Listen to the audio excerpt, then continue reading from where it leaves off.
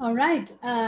Thank you once again, everyone, for joining. And we are very happy to present this webinar on APIs and business models for Sri Lankan banks. We hope to talk about the various benefits of APIs and the business models that they can be used in, and also provide a real world guide so that it really helps folks understand how local banks can benefit from an API-based model. We are presenting this webinar along with VSIS. Let me first introduce myself. I'm Seshika Fernando. I'm the Vice President and Head of the BFSI practice at WSO2. And co-presenting with me from VSIS is Nadira. Nadira, I'll just hand over to you to introduce yourself. Thanks, Shashi. So actually, thanks for the quick intro. As Shashi said, we'll be having a joint webinar, and VSIS is a part of that in implementing WSO2 solutions. Actually, as two local companies, we are very proud to host this webinar for the BFSI sector, and I hope this will give insights for you to define your digital transformation strategy in time to come. And I think especially in the time of where the industry is disrupted with fintech solutions and very much challenged with the COVID situation, I hope this webinar would provide insight for you to define your strategy. And would like to thank you all for finding time from your busy schedules to attend this. Thank you. Shashi, over to you. Thanks, Nadira. All right, so without further ado, let's get on with the content we have today. We want to start with the basics. There's no point in talking about API-based business models without really understanding what an API is and how it can help business. So let's start with what an API is and why are we using APIs. So basically, I always prefer to explain the concept of APIs with the famous waiter in a restaurant analogy. So usually when you go to a restaurant, basically, you want to have a meal, and you take a look at the menu, and then you decide all the things that you want to have in your meal, including the appetizer and the main meal and the dessert and the type of wine you want or whatever. And essentially what you do is you basically talk to a waiter, and you give your order to a waiter, and the waiter basically deals with the various teams in the kitchen staff and maybe other parts of the restaurant as well, like the wine cellar, for example. And the waiter delivers you what you ordered in the order and format that you ordered it to you on your demand. So basically, in the technology and the systems world, the API is like a waiter. Basically, when you require some sort of business process or some sort of data from a collection of systems, you basically turn to an API and you provide information about what you want, the order and format that you want it, and how you want it served to you. And the API basically collects that information and whatever that you wanted from the internal systems and delivers it to you in that order and format, and most importantly, very securely. So I think this example would help us in understanding the rest of the webinar as well. These APIs basically give us that access that we require from a wide range of internal systems that we cannot or do not want to access individually and separately. It gives us access to accurate data on demand and by the right people. All right. So what is the main value that an API adds? Now, if you go back to that whole explanation, I think it's very easy to understand. If you took off the waiter from a restaurant and you had to go and deal with individual, the head chef and the pastry chef and the wine connoisseurs separately, and then explain the order and try and get it, the appetizer first, the main meal second, and all of that, that would be quite a mess. So the API does the same thing in the technology world. It basically reduces manual processes, it reduces redundancies, and it provides a great and flexible experience to the consumer. So in doing that, it basically cuts costs and helps you grow your business. It provides fast and cheaper workflows. It obviously increases agility because the number of integrations and the number of interactions that you have to have with various systems is minimized, and it provides 10x customer experience. Right, so what does a good API look like? So first of all, the API should work. What does that mean? I mean, that's quite obvious, but an API that works should achieve the business goals that you set for that system or for that process. Basically, when we create an API environment or an API strategy, we are looking to fulfill some sort of business strategy or some business goals. So a good API is one that enables us, the bank, to achieve that business goal. If you have the most technically accurate, secure, fantastic, high-performant API, but it doesn't really contribute to your business growth or your business goal, then it's not really a good API. So a good API should be all of those things, but also, most importantly, it should enable the bank or the organization to achieve their goals. Secondly, a good API should be flexible, reliable, and easy to use. What that means is that these APIs obviously will be used by a variety of API consumers for a variety of requirements.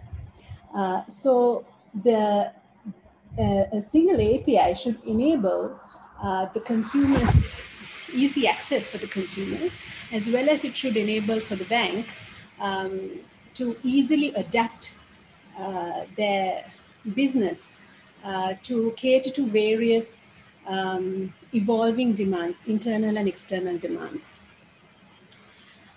For example, if we take an open banking use case, we know that open banking has been trending globally.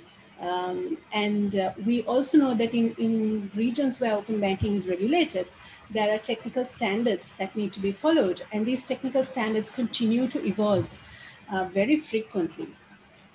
So API should enable the bank to evolve with those changing requirements and changing external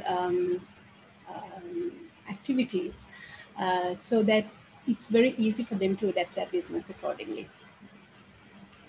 And lastly, an API should be interoperable and secure.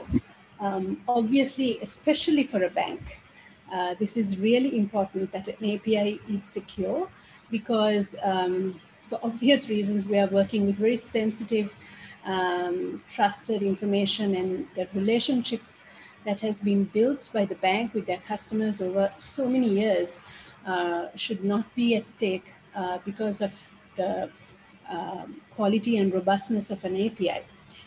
So we recommend that APIs should follow open standards, and there are many that contribute to great API programs like WSO2 or FAPI or CIBA. There are various open standards that not just make it very secure, but also interoperable. Because when APIs follow open standards, it's very easy for consumers, API consumers, to connect them with various other systems. All right. So let's take a quick look at how APIs have been used in the banking business, so that it kind of gives us an understanding of, a real world understanding of how this works. Right, so I want to start with an Indian bank. Karnataka Bank is the 12th largest bank in India.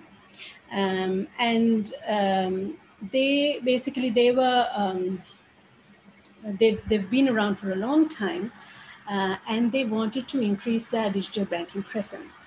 Their main challenge was, as with many very mature banks, is that over the years they have collected so many different legacy systems, and they were in silos. So it was very difficult for the bank to make use of these various systems as a comprehensive set of technology. And there were a lot of manual processes involved in trying to download data from one system and upload into another, and then trying to filter out data and all of these things. So in a bid to increase their digital banking presence, what they first did is that they introduced an API-led integration layer so that data and services from these various systems could be exposed robustly, efficiently, and securely.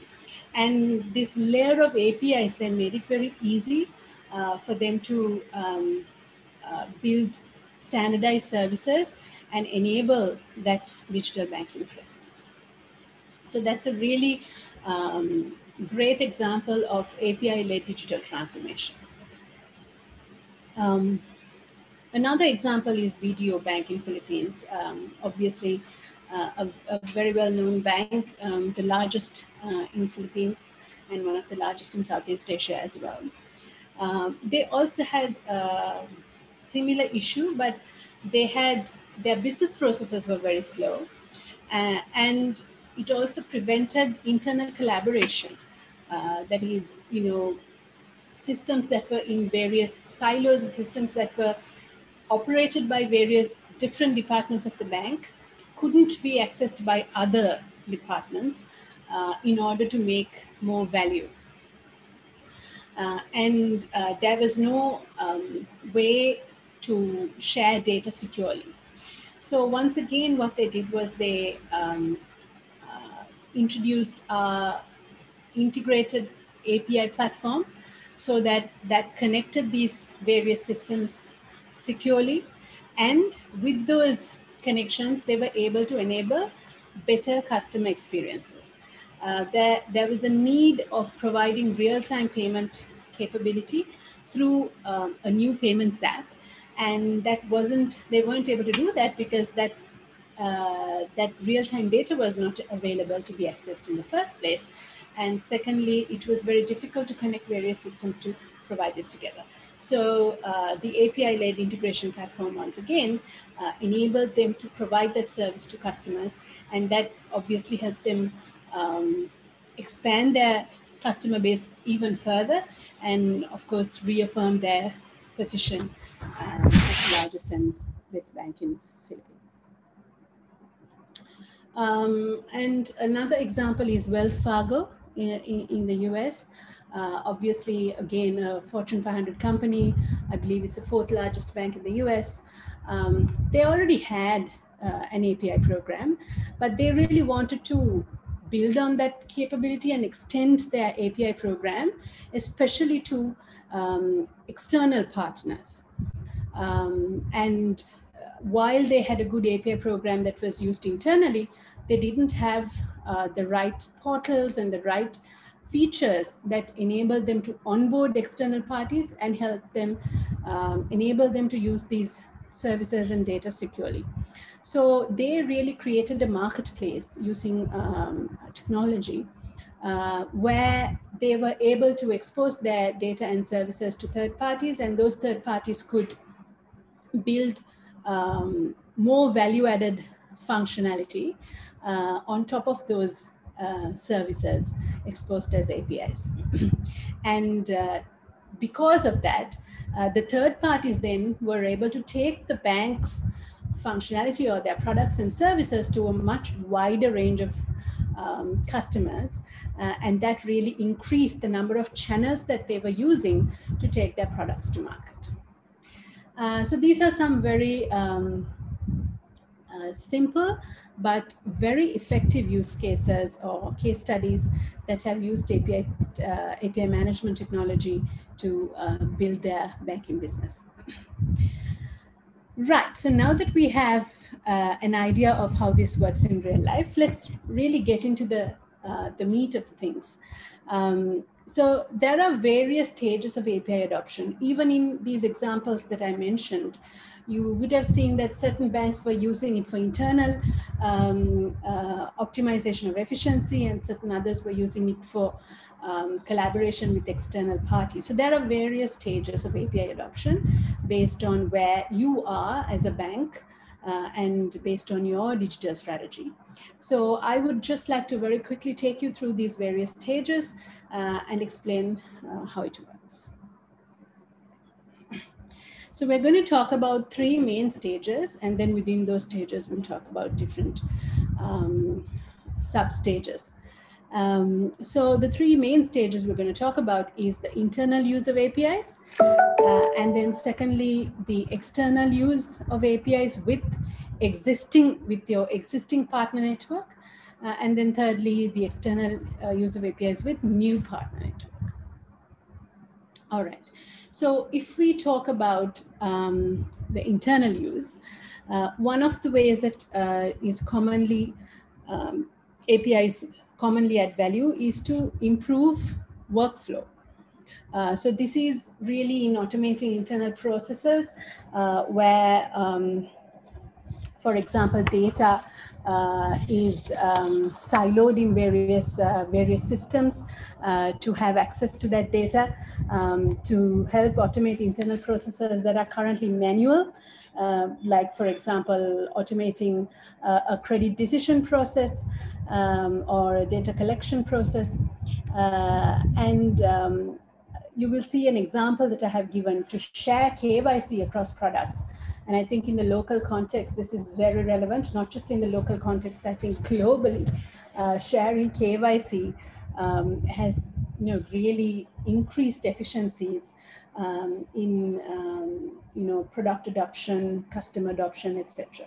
So APIs actually can reduce redundant processes where, in the current times in many local banks, we still have to fill, as customers, we still have to fill a KYC every time we open a new type of product.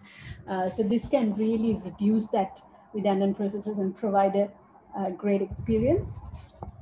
And also to create better value through the use of functions that can improve existing processes.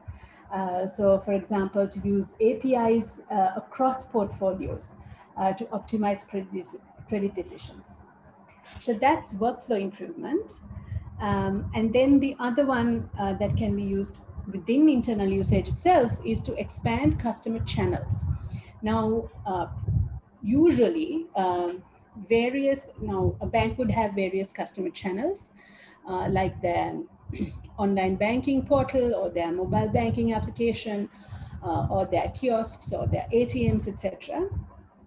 And these will be connected to various internal systems to provide those services to customers.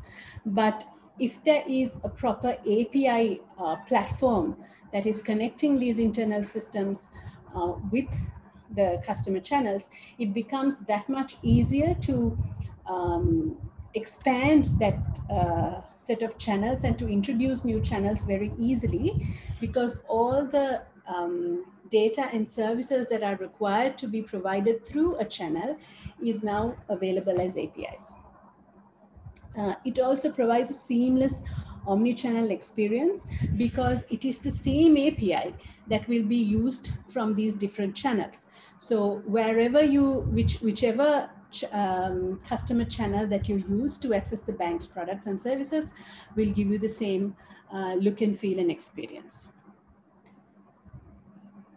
All right, so the next one is external use with existing partners.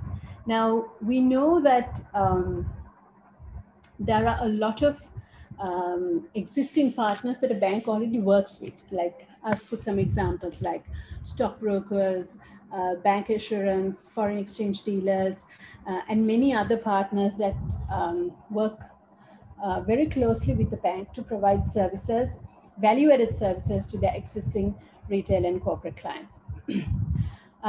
So presently, many of these partners require data and services from the bank in order to provide that value add. And most times these are still manual processes. So, and there's a lot of data sharing that happens between these parties. So APIs can actually automate a lot of these things and streamline this data sharing and automate this data sharing so that the human intervention for creating this relationship is reduced, and the human intervention is, can be focused on, providing a better service, and things that can be automated like data sharing are automated and provided in a secure manner, reducing the time you use for redundant form filling and things like that. It also can offer new services and options to existing partners so that they collaborate better and they can add even more value beyond what they're doing today to enable value for the end consumer. And then we also want to talk about, within existing partners, we also want to talk about large corporate customers. Obviously, the relationships that banks have with large corporate customers is very different to their relationship with retail clients. And there is a lot of, once again, there's a lot of data that is shared, and there's a daily relationship that enables the bank to provide things like working capital or different types of loans to these customers. And obviously these large corporate customers bring in a lot of revenue for the bank. So APIs can actually help streamline some of those common financial tasks. Once again, reduce or eliminate redundant processes, provide better data, and also make use of data that the bank has collected over the years with various transactions for better decision making, especially in providing facilities to the bank, to the corporate customers. Right. So what about this ecosystem, ecosystem of external partners that especially if you take a look at the local banking sector, we don't quite have a really great relationship with the banks, and the completely external partners like fintechs, etc., have very sort of rigid or minimal interactions. So before we talk about how APIs can help in those situations, I thought it's good to talk about how this ecosystem is now changing. This is a graph taken from The Economist, which shows how this whole market share is changing over the last few years. If you see, in the last 5 to 6 years, the market share that global banks have in this ecosystem has reduced greatly. And what's more alarming is the trend line, which is going, where the fintechs and the payment firms are really eating into this market cap. But the reality, if you really think about it, is that irrespective of how much big tech and fintech are going to come into this ecosystem, they won't eat banks completely.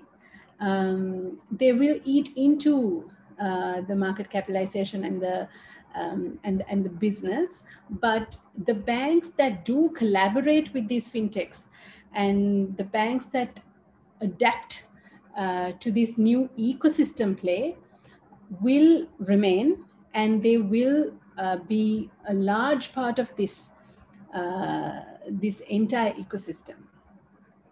So in that spirit, we want to talk about how APIs enable that type of collaboration with these ecosystem players, with these other ecosystem players.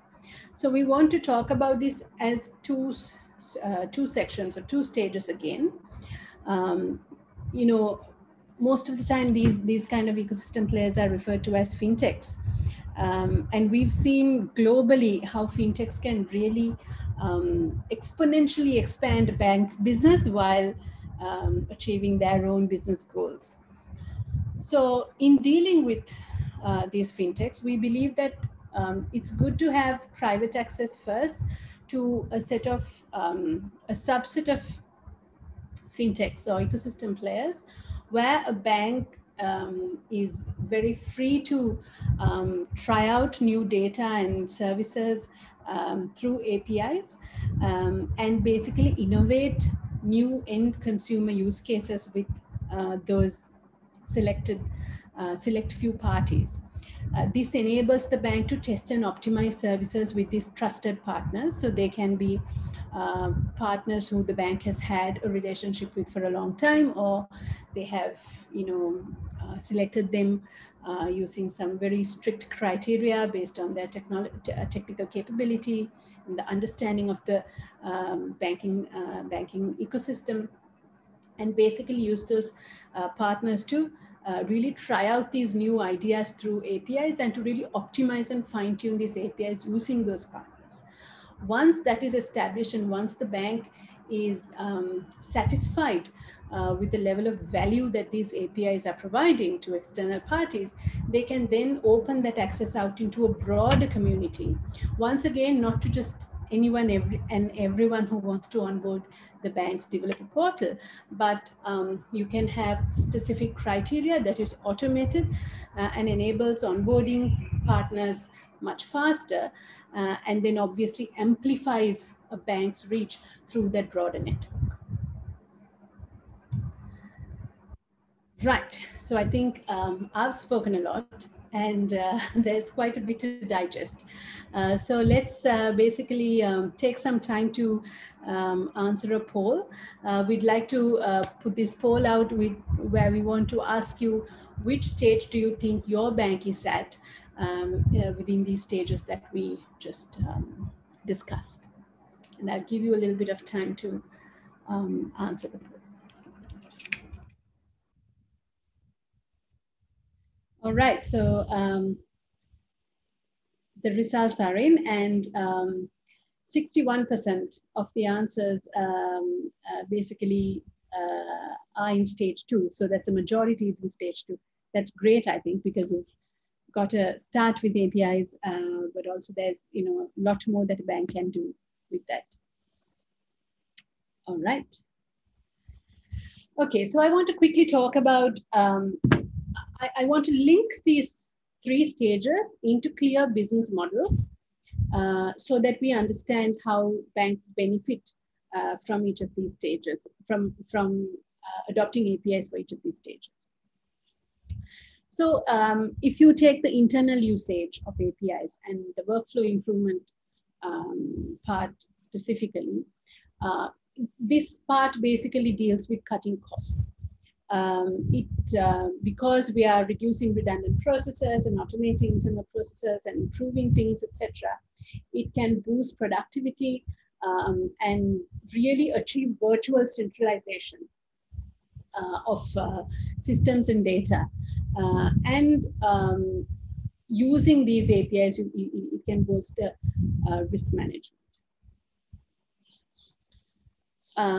When it comes to expanding customer channels, it can, from a cost perspective, it can eliminate duplicating infrastructure, and you can reduce your engineering resources because APIs can enable you to basically add channels much faster than if you didn't have them and would require so many engineers to work on these complex integrations. From a revenue perspective, it can really expand your revenue because you will now be able to expand your customer touch points through these new customer channels, And also you can even consider things like launching a new bank subsidiary, which many others have done. When it comes to external use with existing partners, once again, when you provide these automated and streamlined data sharing and new services to your existing partners and suppliers, once again, it cuts costs because that means less resources required, and you can outsource more of these non-core activities.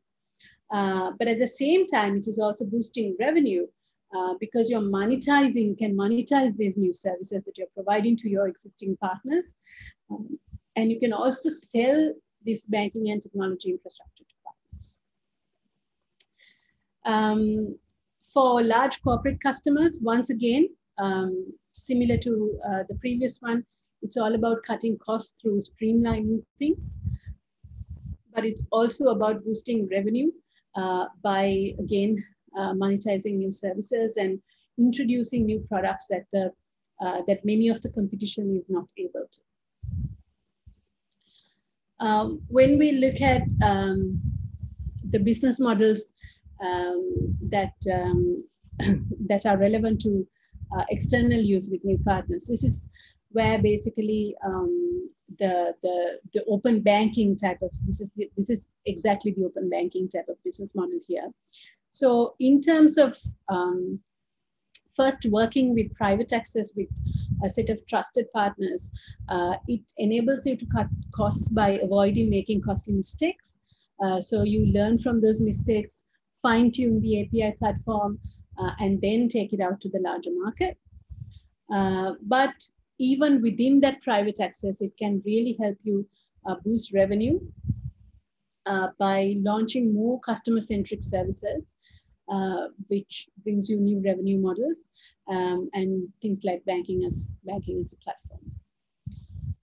When you provide that access to the larger ecosystem, again, fewer resources for partner onboarding and servicing, whereas right now we do spend a lot of resources in doing due diligence and onboarding partners, etc. So this can be automated. And obviously, it just amplifies your revenue potential exponentially by going out with a much larger partner ecosystem. So basically, we want to just summarize some of the most popular business goals that can be achieved through APIs. So first of all, obviously, as I mentioned, cut costs and do more. Scale new revenue streams by providing these APIs, monetizing them, and creating new types of revenue models. Onboard new customers at scale by exposing these APIs to various other parties who can take those products and services via their portals and applications. Deliver personalized customer experiences by using data that are siloed across different systems right now and building comprehensive customer profiles, and then providing a personalized service to those customers based on those profiles. And obviously keeping ahead of digital disruption, because when you have APIs, that means you have an integrated systems, and that can enable you to easily adapt with changing and evolving internal and external requirements.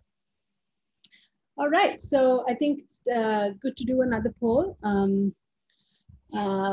Basically this one, so we're going to put in 5 priorities, and we would like to understand which of these goals is the highest priority for your bank.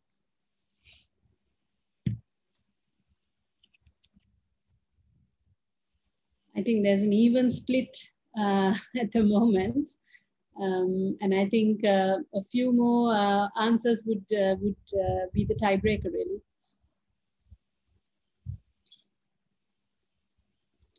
We can see that personalized customer experiences is gaining ground.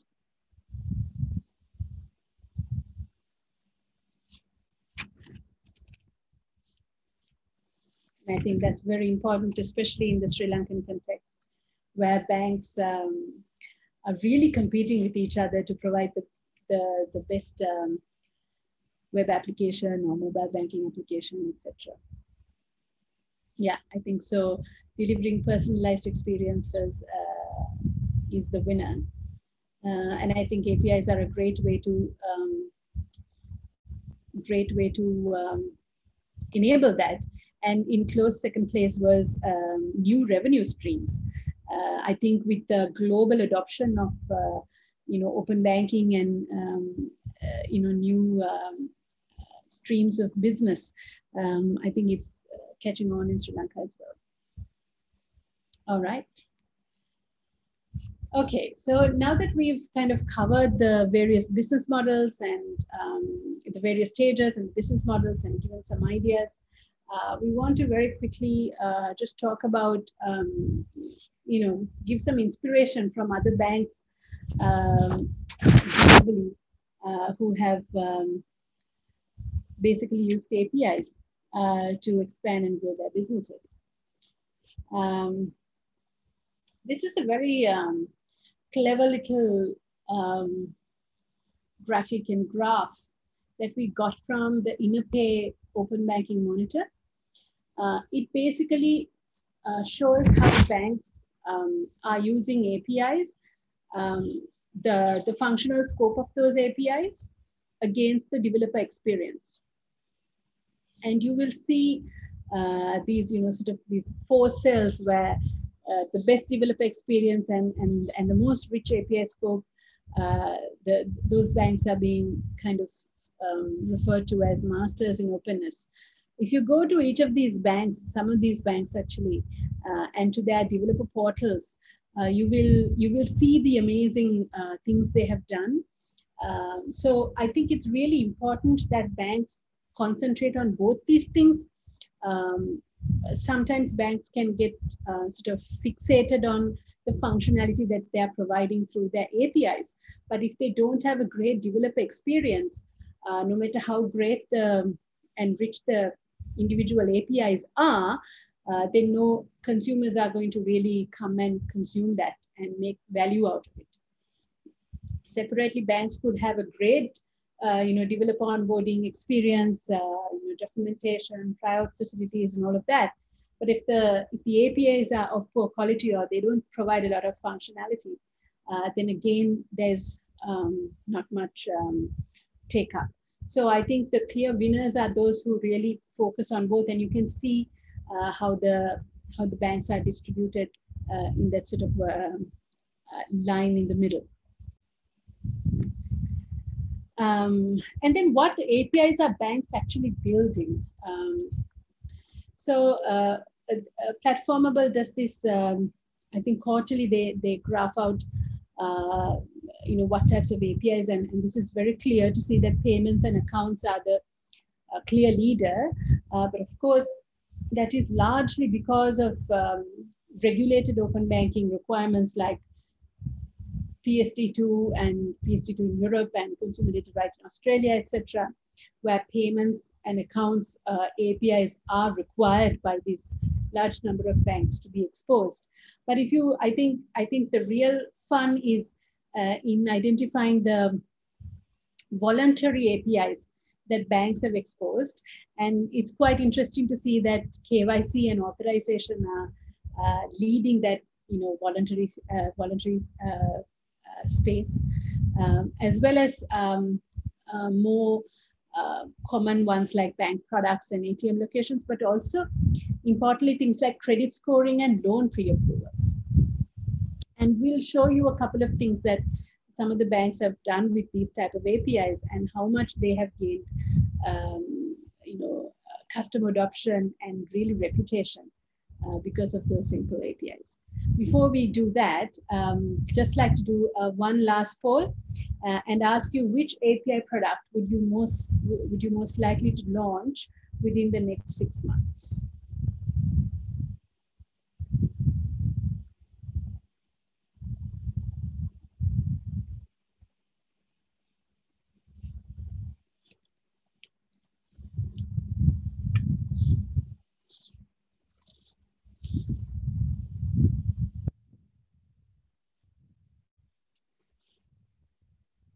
think the results are very telling of the local ecosystem. Payments are 60% say it's payments. And I think even the local fintech ecosystem is a lot catered towards payments. KYC is in second place. Once again, a big requirement, central bank working on KYC, and banks really trying to improve that service as well. But I think globally, and thank you for that, globally, I think making use of data and providing new, better services through that data is also usually a common result that we see in global polls. All right, so I think now is a good time to basically focus on some of those cool use cases that some of these other banks have done. Regional Australia Bank, collaborating with this fintech called Basic. They basically reduced their time to cash on loans from months to minutes. They basically automated their credit decisioning process, and basically even the application process. So the applications were filled in under 10 minutes because many of the data that is required were pre-populated by information that the bank already had about that consumer. And they basically, I think I remember their first fully automated loan was assessed, the risk was assessed, and the cash actually dispensed in under 1.5 hours, in 90 minutes. Sometimes locally, unfortunately, it takes around that much time to even open a general savings account, so which just involves, it doesn't involve any credit decisioning. So this is really, fantastic timing, and they have come a long way from there as well. And I love the quote by the CEO, who said, a perennial absurdity is that SMEs end up scanning their paper bank statements only for the data to be manually re-entered into the underwriting systems of modern online lenders. So he was basically saying that open banking is really making a real difference at the grassroots level. The next example is from BBVA, where they basically provide transactional data, and they basically improve the business decisions and the knowledge of the customers. So they offer anonymized and aggregated statistical data from millions of transactions performed with BBVA cards, but they've anonymized that. And they basically, and those transactions can be from the POS terminals or various touch points. And they actually create a virtual map which shows consumer habits and the breakdown of demographics and origins. So it's really cool, and getting a lot of new revenue for the bank through this new product. And I think another example from BBVA, because BBVA is known as one of those banks who's really got APIs and open banking right. So again, they're basically enabling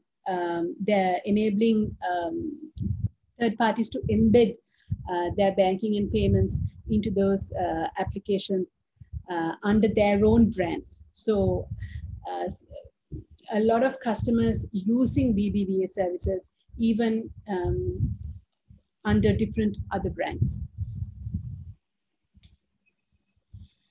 ABN AMRO, once again, creating new revenue streams through a new type of product, which are their APIs. So apart from general banking products and services, they are also selling their APIs. So monetizing their APIs, they have a really rich and really cool API platform. You can go and check it out. And really making a new revenue stream out of it through those products. So if you go into their developer portal, you will see the various different types of APIs that they have and how they really make it very useful for a third party to consume. All right, so those were some of the cool examples we'd seen, and we just want to talk a little bit about some of the lessons that we have learned from our deployments globally with banks in various regions. So first of all, I think this is the most daunting thing for banks, I think, but also the most obvious thing is that not to be scared to share data. Sometimes it's really difficult for banks to really come to terms with this because customer data and transactional data are things that they have guarded, jealously guarded over the last so many years, because that is where that trust is built between the customer and the bank. But essentially in this new banking ecosystem, data is basically used as the ingredient to grow your products as well as your customer base by sharing that data securely with consumer consent. And when open banking, when exposing data to external parties and as part of open banking, sometimes banks get really kind of fixated on achieving just open banking compliance, but open banking compliance doesn't always grow your business. You need to be able to quickly adopt and test new approaches and basically expand your API ecosystem to gain from various business models that your competition is not doing. Secondly, when building an API strategy, we want that API, we've seen banks who approach it as a business strategy to be the ones that really use it for revenue growth rather than as an IT strategy. If you allow your IT department to build the API strategy on their own, then it will be just that. It will be something that optimizes the technology infrastructure, but not necessarily scales the business. So it's really important that technology teams work with business teams to create an API business strategy that can really change the way and expand the way you do business. And thirdly, get the platform fundamentals right. In doing API management, get the security layer right, get the proper API management tools like trying out features, documentation, easy onboarding, sandbox environment versus production, how you move from sandbox to production, and all of those things. Reliability and flexibility are key. So work with platforms that enable you to really be agile in your API strategy. All right, so last of all, I'd just like to give a few examples very quickly. I think we spoke about a lot of these things, so I'm not going to spend too much time here. But basically, APIs enable you to build new customer experiences faster. We've enabled a lot of banks, along with our system integration partners, to really integrate and leverage their data and services to, and business capabilities to basically help them understand their customers better and to launch new products to market faster. We've done this mainly with the WSO2 API manager, which enables banks to basically deal with their legacy core and proprietary systems. There's different messaging formats, for access to data and things like that, and to basically make use of these standardized messaging formats and enable publishing managed APIs that are optimized for performance and security, and to really enable banks to get rid of all that complexity and spaghetti architectures to really boost customer experience. If you're looking at open banking, and especially in Sri Lanka, open banking is coming in the future as a regulatory movement. API management and this open banking technology that revolves around API management and security can really accelerate the compliance, but also enable banks to go much further than compliance to really explore new revenue streams and new consumer-centric use cases. So at WSO2, we've enabled a lot of banks to do that through the WSO2 open banking solution that is built on top of the WSO2 API Manager and Identity Server. And another example is how banks can harness emerging ecosystems to grow their business. So we've basically helped banks create these marketplaces where you work with API producers, but also API consumers, and you basically match them, sort of like a matchmaker portal, and enable much more value that takes your products and services to a larger group, but also enables different revenue streams for you through API monetization. So that's it. I think we covered a lot of content. And I think I'd like to open the floor for questions. I think Nadira, over to you to basically manage that.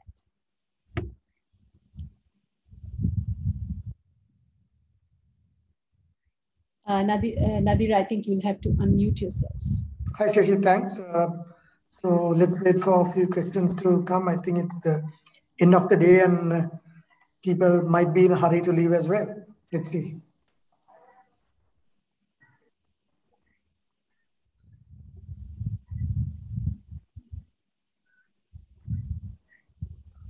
Seems like we don't have any questions at the moment.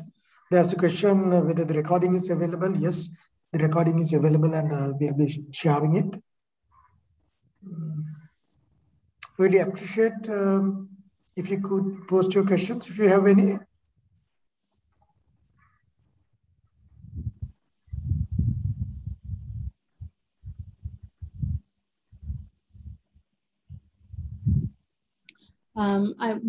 While we wait for questions, I just want to say that there will be a survey run, which will include technical overviews and a deep dive into benefits of CIAM in banking and an overview of open banking. These are some topics that we can do. I think that is running at the moment. So we'd like to understand what you are most interested in so that we can do a few more webinars or sessions that address your needs.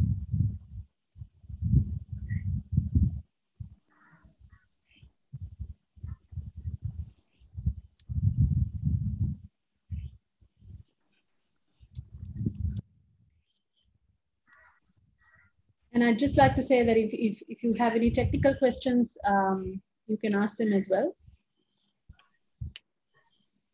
So actually, if you have any further questions, please feel free to contact myself or Shesh for that matter. So we'll be very much happy to come and meet you, understand your requirements and provide a solution as required for your each and individual needs. So WSIS must be already a partner of yours. Most of the customers in this forum are our customers. So please feel free to contact us and we'll be there to help you with your journey with the WSO2 solutions.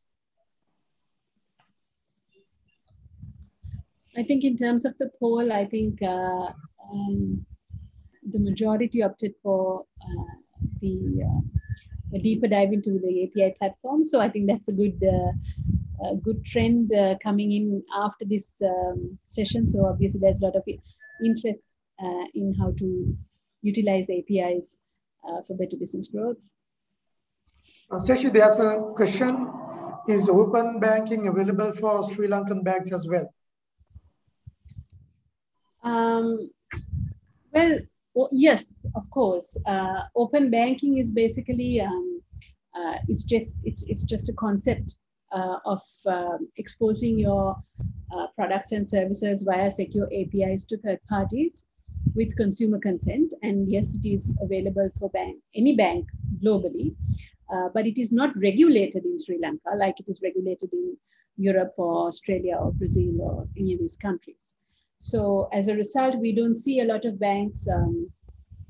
We do see a lot of banks working with third parties, but we don't see them basically really focusing on developing their open banking capabilities. But essentially, it is available to anyone, any bank. Thanks, Shashi.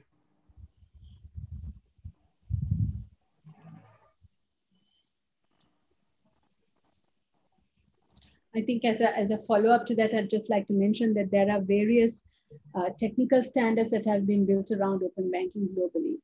And at WSO2, we've provided compliance to many of those global standards. So those, opening up your APIs to external parties in compliance with any of those global standards is available as well if you're working with WSO2. I don't see any more questions coming in.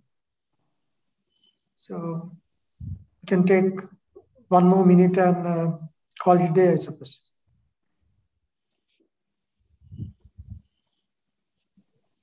I think another way to kind of, if you have a more detailed question that is difficult to be addressed in this session, is to send us an email. Nadira's and my email addresses are on screen right now. We can also always have a conversation with you guys. So please drop us a line if you want to further this discussion on APIs. All right, Nadira, I think if there's no more questions, shall we wrap up? Yep, I think good too. All right, so thanks everyone for joining and basically, hanging on for the entire thing.